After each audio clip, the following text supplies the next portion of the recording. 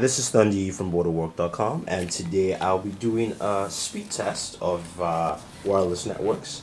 Now that we have Verizon's 4G LTE devices out, we can go ahead and see what all the different carriers are doing with their different 4G networks. So we do have an iPhone, which is AT&T's best top selling smartphone. Over here, we do have the T-Mobile G2, which does theoretical 14 megabits per second on T-Mobile, and the Sidekick 4G, which does 21 megabits per second on T-Mobile.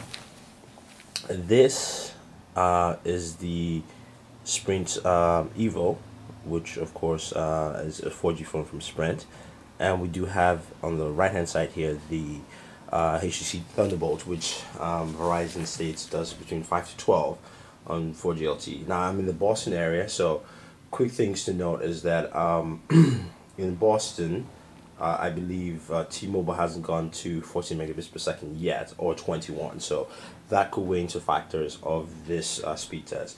But what we're going to do for each device is run 3 speed tests for downloads and upload speeds, and basically just weigh out the averages and compare all 3. But in T-Mobile's case, we'll be using a 14 megabits per second device and a 21 megabit per second device. So let's go ahead and start this off with the iPhone 4G and see how well that compares. So I'm just going to bring this down so you guys can take a closer look. This is the first test I ran there. It said 5.2 megabits per second, so I'm going to actually start with 3 tests initially.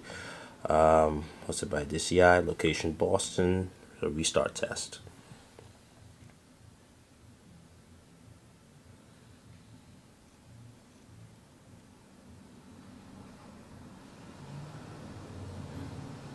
One thing to note is that the iPhone does take a longer time to complete its testing compared to the other devices.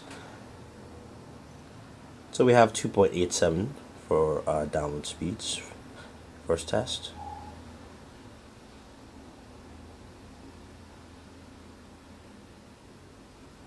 And 1.82 for uploads. So let's do the second one. And basically we're just going to do the averages of all 3 tests and then use that to compare with all devices.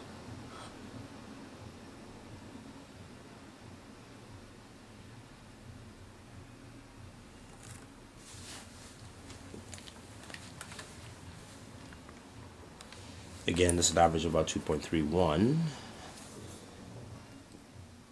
for downloads, and uploads 1.78. And finally, the third test.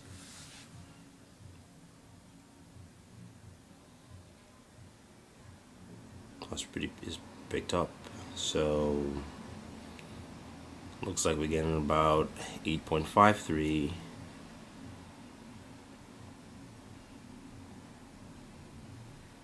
And 2.37. So wonderful Evo, which is one of the first 4G devices that came out last year.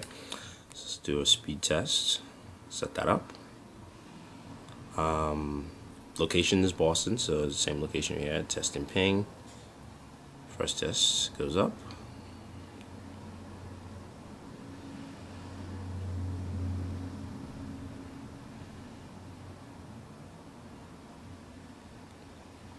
.7 for downloads for the first test.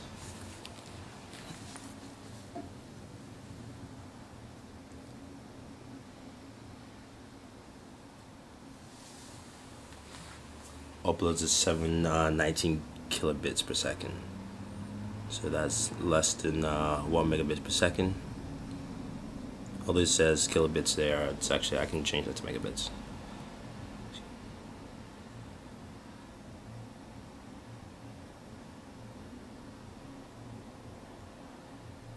Download there for the second test, 7.1.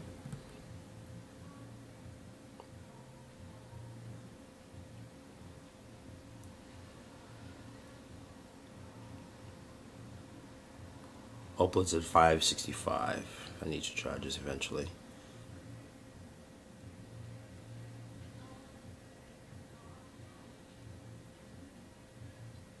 And the last test.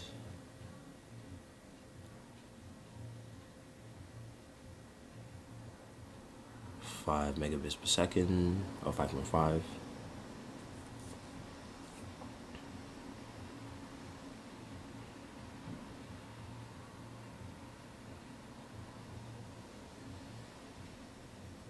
And 581. So what we can quickly deduce here from the Evo 4G is that it does have pretty good download speeds, but the upload speeds are very, very low, less than 1 megabit on upload speeds. The first device would be the G2, which does theoretical 14 megabits per second.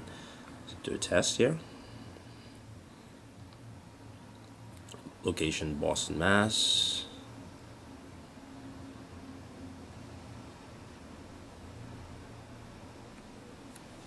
So the first test is at 3 megabits per second for downloads.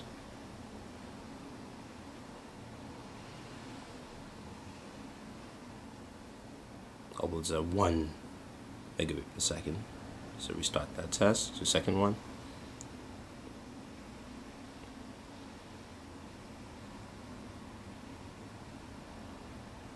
Four megabits per second for downloads in second test.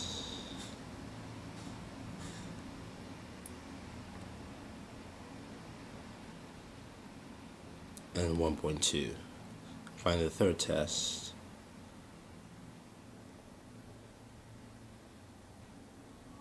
.27 for downloads.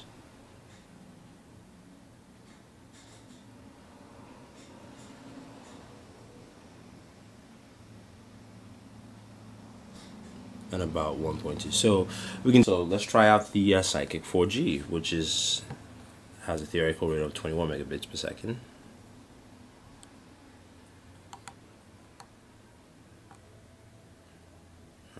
Okay. Apps, speed test.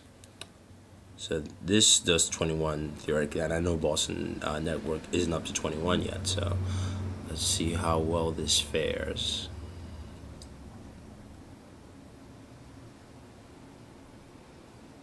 So that's a 6 for downloads.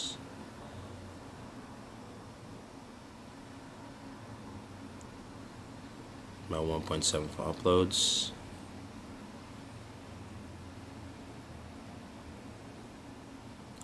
Again, another 6 again, 6.7 for downloads.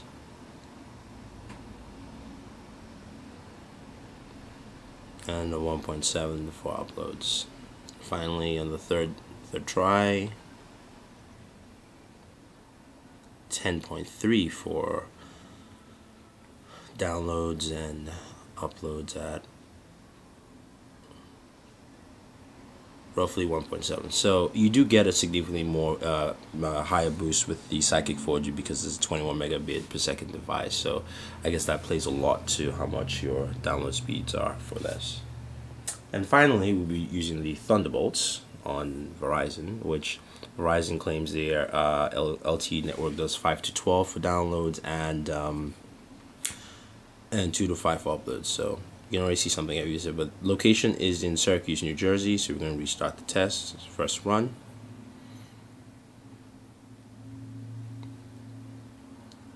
First run is 25 megabits per second for downloads and 3 megabits per second for uploads.